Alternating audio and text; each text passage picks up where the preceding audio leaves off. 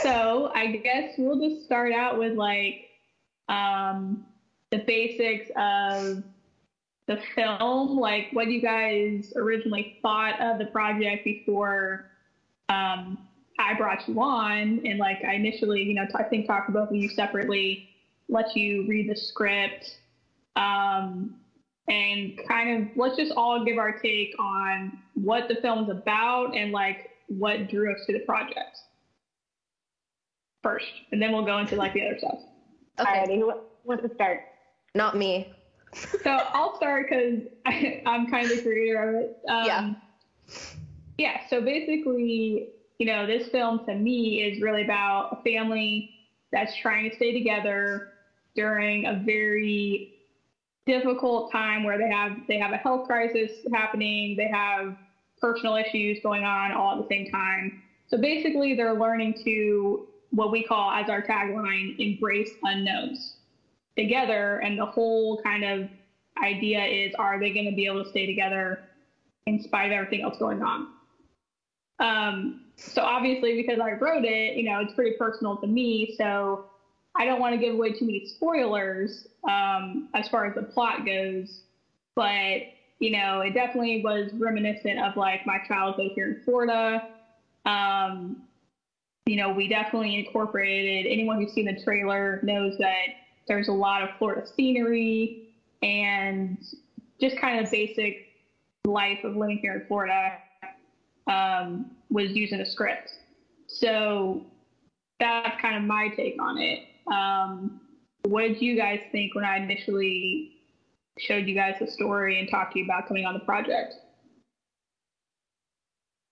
Yeah, well, okay. So I was super surprised when you called me up. I hadn't talked to you for almost a year.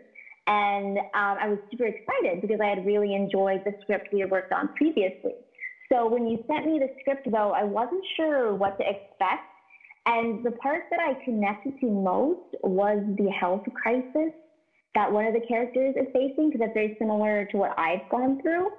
And so almost immediately, I felt that this very much like a bond and a connection with the characters. And they just seemed very real, set in a setting in Florida that I know very well. So I could just see it come to life in front of me as I read the script. And then as we went through the production, I got to see it truly come to life in front of me, not just in my brain. So I just remember being really excited and interested after reading it. Yeah. And just to fill in a couple of gaps, though, so we've all known each other Tori and I have known each other a lot longer, but Hannah, I guess it's been at least a couple of years now, because I originally cast you in a short film that I did like a year prior to us filming our feature this past year. So, you have a lot of acting experience and like stage, directing, management. Yeah, technical experience. So I, because of working with you and knowing that you were going into like theater and things like that, I was like, well, let me call her up and see what she's doing. So I know you had mentioned something about doing an internship. So that was kind of how you got brought onto the project. And then Tori, why don't you kind of fill in the gaps with you coming on the project? Okay. Oh man. So I worked with you on the past project that you have done, and I think that we just kind of both worked well together. We had the same kind of like vision on how we wanted it to look. So then I guess that's why you asked me to come help with this one. And like the same kind of thing. I read the script and it just seemed very like real, and like a lot of people could relate to that, and that it could like kind of help people because they can relate to the issue and everything. And I was also surprised seeing you do a drama, but I really liked it. Like I thought the script was just really good and I wanted to be a part of it. So yeah. I'm trying to think of how much we can give away, because the thing is, like, I guess let's just assume that people listening to this, like, you guys have, let's say that everyone's seen the trailer. which we just came out with it like a couple weeks ago. Yeah. So it does hint, there's obviously a health crisis that the daughter is going through. You know, the parents, I think it's pretty clear that they're at least separated. And so again, it's kind of this feeling of like, there's a lot of unknowns. And I remember, I think my mom or somebody was watching the trailer and they're like, wow, I really have to see this now because I have no idea what's going on. And I'm like, exactly. Anyway, so that was, you know, there's a lot going on, but it's definitely something, it has multiple things that people, I think, of all ages can relate to, because you do have, the story is around a family. It's not one person. And so you have adults, you have children, teenagers that are all involved, which to me, I mean, that's typical, I think, of a lot of dramas, but to me, it definitely brings in a lot of things everyone can relate to in like one story, which is, it's a good thing, but it was also a lot to take on for us, which is one thing I kind of wanted to mention a little bit, because this is, you know, a podcast where I do talk a lot to people our age, like millennials, as you would call them. I know you guys are on the younger scale of falling into the millennial category. I'm a little bit older than you guys, but, you know, like, because we were kind of heading up this project together, there was a lot of pre-production work that we all did together. I mean, I was on the phone with you guys, like, and literally every day, right? Literally, we never stopped talking to each other. Yes. Late into the night and early in the morning. I know, and I felt like so bad, but I was like, we have to figure this stuff out. And so I was like texting you guys. I'm like, are you still available? Can I talk to you for a second? And then like a 20-minute call turned into like an hour call. Yep, that happened several times, like, actually. Yeah. And it's, my dog was barking. Somebody set off something in the yard. I don't know. But yeah, so I kind of wanted to touch on the fact that all of us are, I guess, technically millennials. We're younger, and yet we had to head up a project of this size and work with multiple ages, not just cast, but also crew. And so I know for me, that was extremely scary going into that. And there was like, it's almost like we were living in the script, because there were so many unknowns making this, that I told my family, I was like, I am like scared out of my pants. And that's how I just described it. I'm like, I don't know. I really don't know what I'm doing, but we're going to do it anyway. So what was you guys' like thought process, knowing that we were kind of the three people heading this up in pre-production? Like, what was that like for you guys? And having to work with me, knowing that like I hadn't done this on the scale either. Actually, touching on that, because you hadn't done it on the scale, I think that kind of helped a little bit, because if I felt like maybe I lacked a little bit, I felt like I was among equals. So I didn't feel like I was so far behind that I was constantly having to rush to catch up. So that was a little bit assuring, especially because both of you were very open about whether you struggled in a certain area or whether you were confused about something. So I felt encouraged to bring up my own problems that I was facing. That was really helpful, but it was extremely weird because we were giving orders and like telling people what to do, people that are old enough to be my parents, and then kids young enough to be like, that were like 15 years younger than me, or 10 or 15 years younger than me. And it was very daunting, all the paperwork and the budgets and taking care of all these things. But at the same time, when we were done, it felt so rewarding to know that we had gone through all of that and all those hours, and that was months of preparation. And then finally we had like the material we needed. And then I did go home and sleep for like 2 weeks. Yeah. Yes. Definitely. Right. Yeah. We all did that part. Same here. Yeah. Yeah. Yeah. I agree with Hannah. Like, it was so new to all of us. So we were all just figuring it out together, and like, one of us would think of something that the other two didn't think of, and we're like, oh, we need to figure this out. And I don't know. It was a good time. I really enjoyed it, but it was like a lot taking on something this big when we haven't done anything of that scale before. But it was definitely very rewarding. Mm-hmm. Yeah, and like I guess didn't realize till later that most of us running this project, including crew when it came down to it, were actually women. Mm-hmm. And so it's kind of like, I didn't plan that. Like, I'm like, whoever is here to help, that's great. I mean, we were even trying to get more PAs on set. We had a lot of issues with that, trying to figure out who was going to be there, schedules. Like, I did not plan at all like that, but that's just how it turned out. And so I definitely think it's kind of cool that, because we are women and, we are in many ways sometimes able to be more open about what we're struggling with and not it just being about like following a rank of order, like this person does this job, this person does this job, and don't step on my toes, and that kind of typical thing. I think we were able to work together a little bit better and kind of just be more collaborative. Mm-hmm.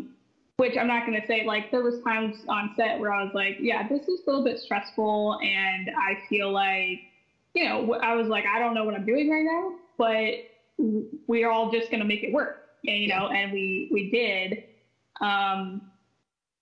But to be honest, I kind of knew going in that it was going to be, I wanted it to be that kind of environment where we could all just trust each other and be like, this is what we're doing, and we're going to go with it and learn as we go. Mm-hmm. Yeah, and definitely by the end of filming, we were all very comfortable with each other, and we knew each other's like personalities and how we worked and what we needed to do to get along with everybody and make sure that it ran smoothly. So we definitely bonded during the whole process through all the stress. Yeah. That one like day or few hours that it was you, me, and Greg. Greg the sound guy, yeah. Yes, and we were all just like sitting in that room just bonding while you guys were trying to work on a scene, and we bonded. And Haley, it was great. And Haley, yes. We were all just sitting on the bed talking about life. Yeah. Waiting for the script to rewrite. Yes. It was great. Yeah, I remember that night, and that was when I was okay, we can't reveal exactly what scene that was, but let's just say it was with the two parents, right? Yeah. Okay, so that was like a major me having to deal with like, I guess, imposter syndrome of like, okay, I'm supposed to have the answers right now. Like I wrote it and I'm directing it, and because I wrote it, I feel like it made it even a little harder in that particular moment because I was like working with these actors who are like older than me, not necessarily more experienced in acting, but just like they're looking at me for answers, and I was like, everyone is waiting, and I'm like, I don't know, like what's going on. I was like, but the good thing about that is because it was collaborative, I didn't fix everything on that. Like multiple people, we figured it out together. And honestly, I think that's like one of my favorite scenes now. I think people are gonna like it when they see that one. It's like a really impactful, heartfelt scene that I don't think would have worked if we all hadn't been so open with each other. Yeah. And throughout the entire process, you were working with the actors on the script and the characters. Because I remember you constantly be talking about whether they thought the script fit the characters. Mm-hmm. So they really were able to be at least part of the process. So it wasn't just we order you and tell you what to do and you keep your mouth shut, but it was, what do you think? Any ideas? So that really helped with the atmosphere, I think, in making it less stressful than it could have been. Mm-hmm. Definitely. Right. Yeah. So I guess, because I kind of knew it would probably turn that going into this, let's talk a little bit about like pre-production, like what it actually took to make this happen. Like, I mean, for people who don't know, which I guess most people listening to this wouldn't know until we tell them, we filmed this entire thing, which is a feature film, in 9 days. Yeah. I mean, technically, of filming, 9 days we made a feature film, which is basically like almost unheard of in the industry. So I'm extremely proud of that. And I know from seeing the footage myself and being on set, we all do that. It's not like some, I don't even know how to describe it. It's not something where, like, I'm very proud of what we did and the quality of what we did in such a short amount of time. I think when people see it, will be like, wait, you did that in how many days? Yeah. And so, but in order to do that, I knew there was going to have to be a lot of preparation that went into it. And so that's one reason that we were constantly in contact with each other beforehand.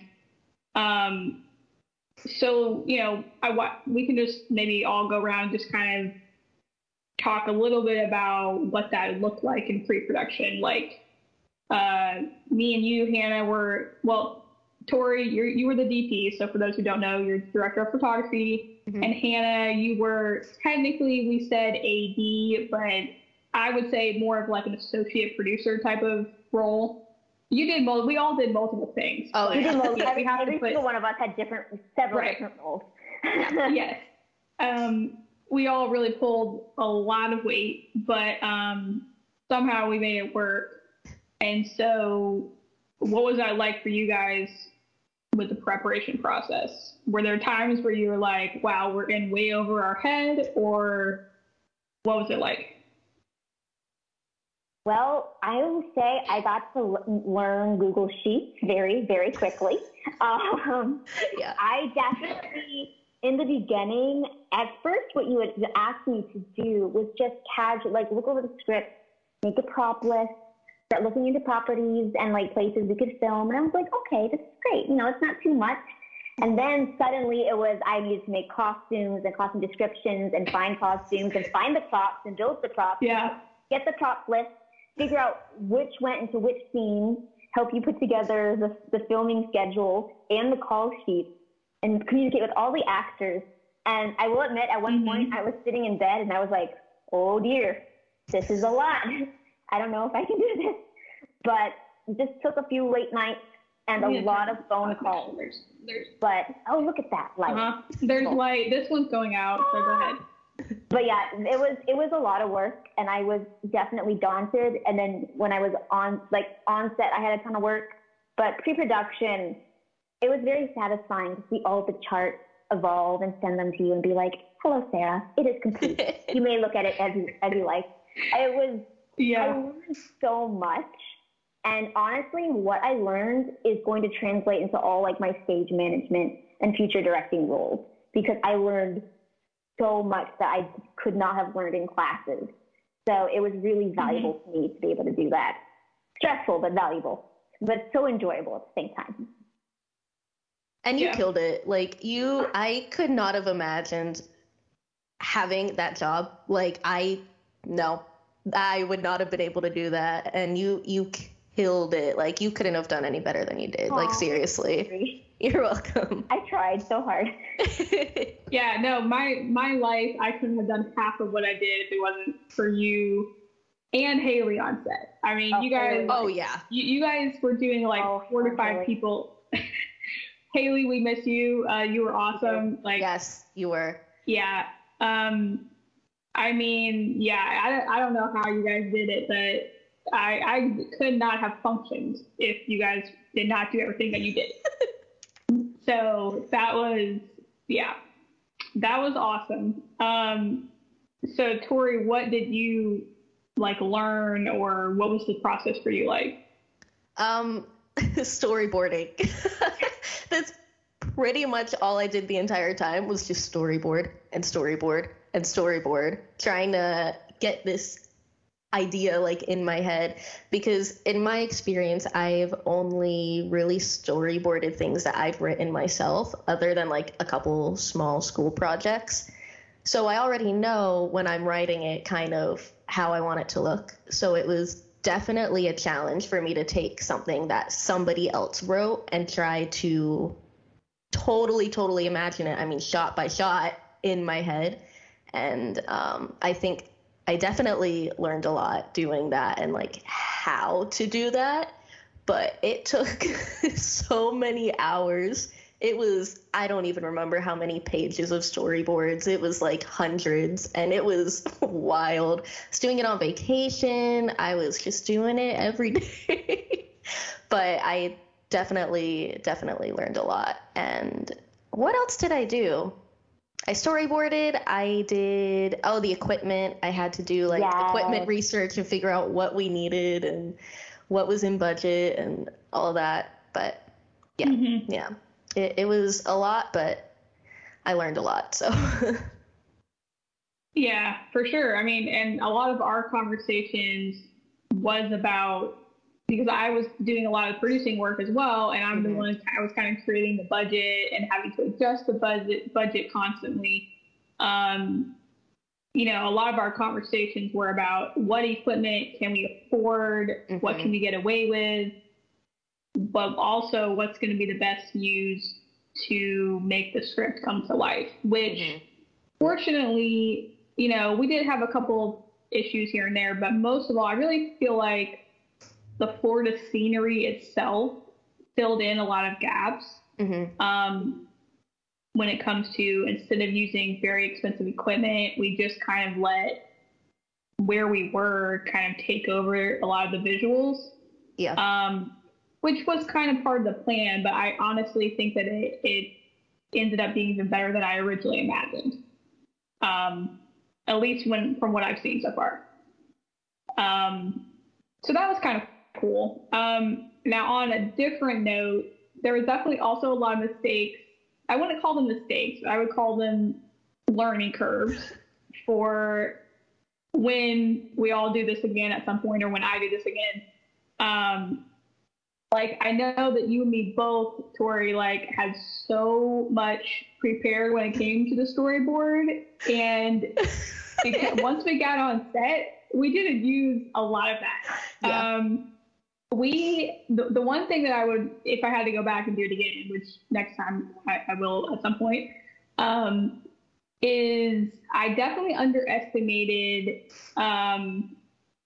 storyboards are good because I'm visual and it's a visual medium, but if you're not good at drawing or like seeing exactly what you think it's going to look like, it's like it kind of just goes out of your head and you're trying to make decisions, which is where shot lists really would have been more helpful, I feel like. You know what I mean? Like, because I know on my short film, I did actually have more of a printed out, like, check the box kind of list of like exactly what we're doing for each scene. And because it was such a long script, such a large project, I think next time I'll definitely use more of that, because that's when you ensure you know what you're getting. You know what I mean? Yeah. That's one thing that I definitely would think that, you know, I was like, okay, I understand now why those things are important from the directing standpoint and working with you. That was, But we made it work, again, because it was such a collaborative environment.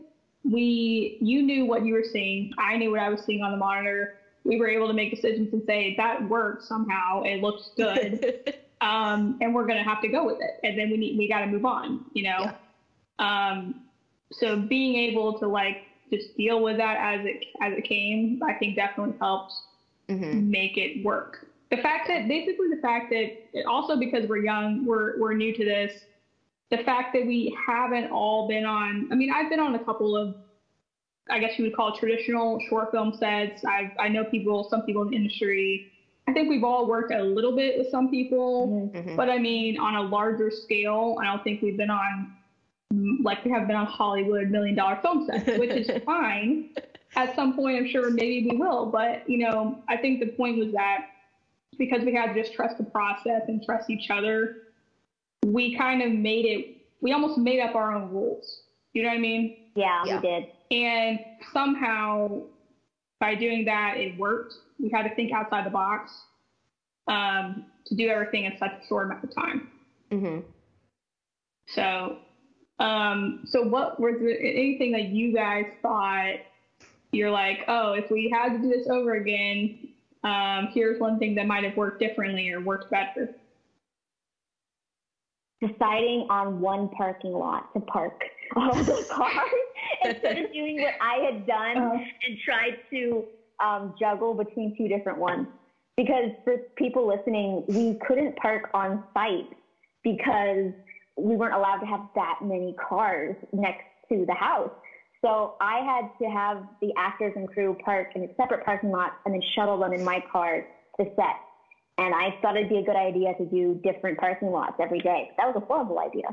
So just making my plan simpler. I think going for the simplest option immediately, and then, you know, maybe adding complexities later when it came to food and things, but always start out with the basics. Like everybody would like meat, starch, and vegetables rather than trying to find all these different types.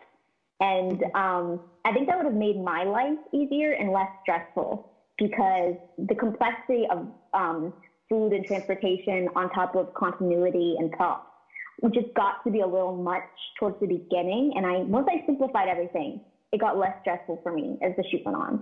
But I just need to learn not to be so complex, because it's not necessary sometimes. Yep. Well, of course, at the same time, you were also doing multiple jobs, so there's only so much one person can do. Yeah. But under the circumstances, you were like a rock star. So, I mean, it's like crazy. I don't know how you did it, but I don't know either, because I was just kind of dazed the entire time as I was having my mind in 500 different places. So I'm glad that at least something worked. Right. And for those people who don't know, which is probably most people listening, when you say the house, that's our main location was in the story, the home of the family, and we actually ended up renting an Airbnb for that. And so, you know, myself, Hannah, we did a lot of research on finding that location. We went through multiple like houses before we ended up getting that one and making it work with the owner, having their permission.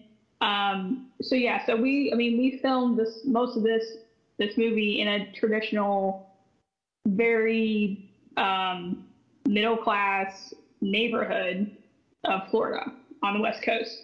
So that kind of made it, for the story, it was great, but for the crew and all of us working on set, that was a little bit challenging because it was a very confined space. It was small. So small. It was. I mean, it was like our bags and equipment and food and like everything was on top of each other. Everybody was like filling up different rooms, and it was a lot. I mean, it only had two bedrooms, and no blankets. That was definitely challenging. Yeah. So I don't know where I was going with that. I'm just filling everyone in on kind of what it looked like. So did you already mention? So Tori, you mentioned already the challenges. So right? We went through that.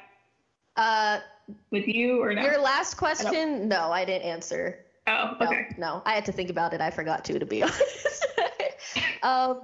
But yeah, the challenges and what I would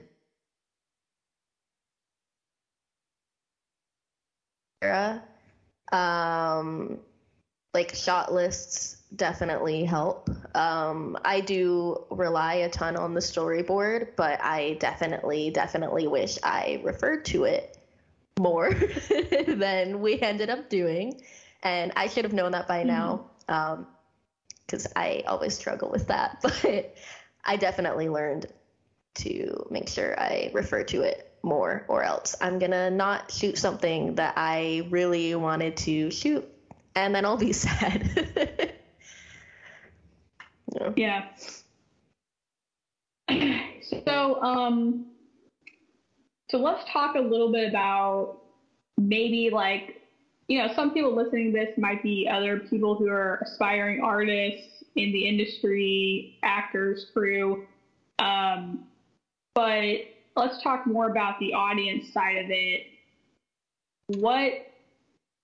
Again, without giving up too much away, what do you guys think is going to be like what's your like your favorite part about the project that you think audiences are really gonna like when they see it on the big screen or when it comes out wherever? What do you guys think everyone can anticipate the most? Oh, that's a good question. Geez, I'm trying to pick one thing out of so many. I know. Honestly, I'm sorry if you can hear talking in the background. I'm definitely in my house. So from an actor's standpoint, I think the thing that people will be able to like look forward to the most is just really phenomenal acting, because those actors, the cast knocked it out of the park. Like there were takes where the whole set would kind of go silent. We'd all just stare. We'd be like, oh my God, did you really just do that? Because it was so good. And the acting plus the script, it felt very real and grounded. And they made it, even though it's a circumstance that maybe like having family troubles and health issues may not relate to every family, but the emotions that the actors portrayed and the relationships are something we've all felt. So I think they're going to be able to look forward to an amazing performance and just connecting with the film, as well as some very amazing pool props. We have to give it out to the little floating flamingo. The little floating flamingo that I forget what we named him. They will be looking forward to that cameo. I want to say, wasn't it Wilbur? We named the floating flamingo. Yes. Yeah, it was Wilbur the flamingo, and he was the star of the show, undoubtedly. Mm-hmm. So that's definitely going to be something that everybody can look forward to. Yep, you guys got to go see it now. You got to find Wilbur the flamingo.